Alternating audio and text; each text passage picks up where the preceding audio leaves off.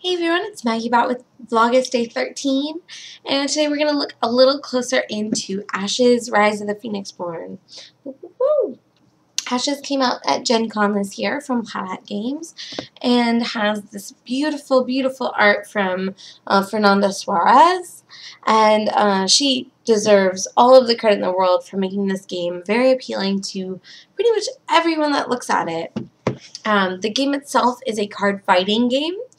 It is designed to go from 2 to 5 players, but really above 2 players it feels a little bit awkward. So I'm just going to talk about the 2-player experience and say that I've really only played the decks that were built and put into the rulebook. I've never built my own deck or net deck or anything like that.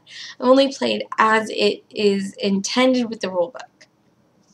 That being said, that experience is maybe a little limited for me. It feels a little bit like rock, paper, scissors, so if I grab the mill deck against your deck that wants to already discard cards, I'm at an advantage, and the deck that has never-ending amounts of creatures, the deck that wants to control and destroy all of your creatures is going to have a little trouble. So overall, I would say it fails the straight out of the box attempt. It's a really interesting system to learn. You roll 10 custom dice every round, and it gives you which powers you can evoke. And every deck has a very specific flavor. So this woman is the Southern Belle, and she wants to mill out her opponents. This woman has snakes, and she wants to make her creatures bigger and bigger and bigger, even though she doesn't cast that many of them. You have this lady who is all about hurting herself or her creatures to hurt you, and you get it. It's like a lot of LCGs where it has very common tropes, but the resource management, using the dice, the attacking and exhausting your own creatures is very different in the game.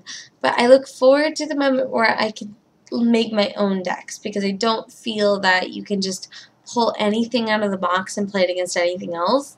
There are skewed toward winning depending on who you're playing against. And the multiplayer experience when you're just learning the game is rather miserable. It's kind of like playing multiplayer Magic without knowing the game real well. So I look forward to future games of that. But that's what I played tonight. We played a little bit of Conflict of Plants, which is a prototype from my friends the board game group, and I played a little more Networks, which I'll have a full video review for very, very soon. But that was all for me for now, and I will talk to y'all later. Bye!